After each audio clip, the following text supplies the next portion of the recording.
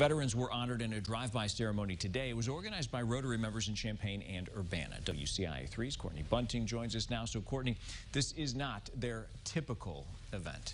Well, it's not, and this was actually a safe alternative to the huge meal they normally host. Around 250 people usually come to that. But this year, they plan to cancel altogether. But one Rotary member thought, why not try something different? He organized this drive-through line at Hessel Park in Champaign. Veterans drove through and were greeted by patriotic music, pizza slices, cookies, and drinks. Organizers say it's the least they can do to show their gratitude.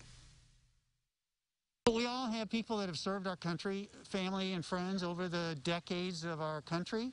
And to me, personally, it really hit me in 1991 when yellow ribbons went on everybody's tree. So that has stayed with me since then. And I just always love this day and celebrating our wonderful heroes of our country.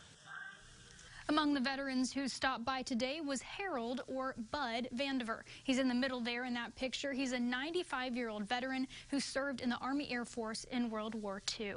Now, the day isn't over yet, so organizers of the event say if you see a veteran, be sure to tell them thank you. Live in the newsroom, Courtney Bunting, WCIA3, your local news leader. Absolutely some good advice, Courtney. Thanks.